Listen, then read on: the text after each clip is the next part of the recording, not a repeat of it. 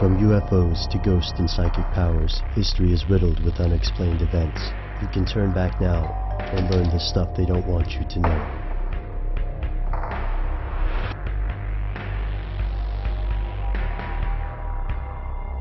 Here are the facts.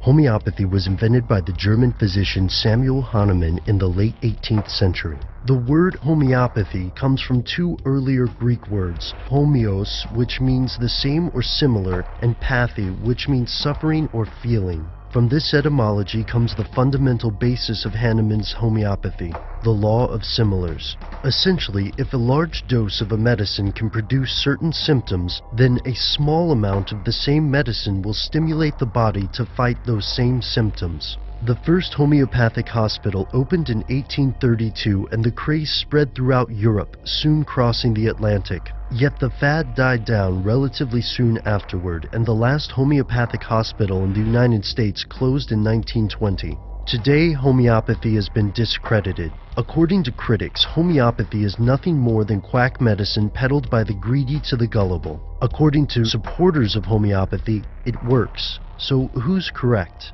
Here's where it gets crazy.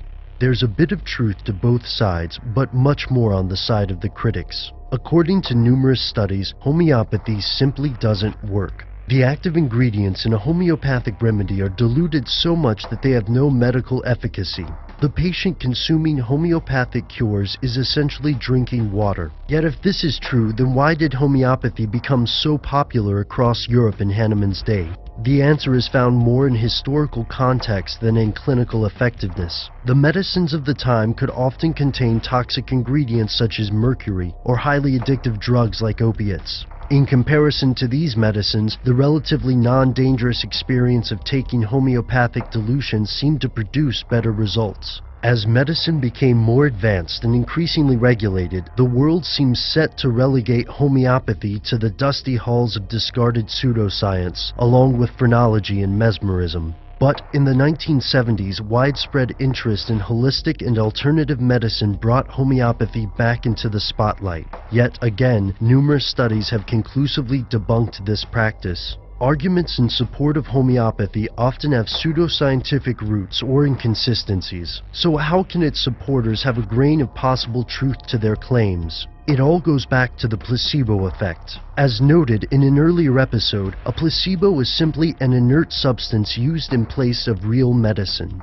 Patients who take a placebo and believe they are taking a genuine drug can sometimes show improvements simply because they believe they are taking medicine. This doesn't mean that homeopathy is harmless. After all, what happens when someone takes a homeopathic treatment for a condition like malaria? This doesn't mean that proponents of homeopathy have given up. Research into homeopathic remedies continues today, and although the mainstream medical world dismisses this research, it has a large audience. In fact, the practice of homeopathy is often lumped in with other types of alternative medicine, and conspiracy theories about alternative medicines usually trace back to a single idea: that Western pharmaceutical companies are suppressing alternative medicine to maintain their profit margins. But, again, there's simply no evidence that homeopathic medicine works as anything more than a placebo.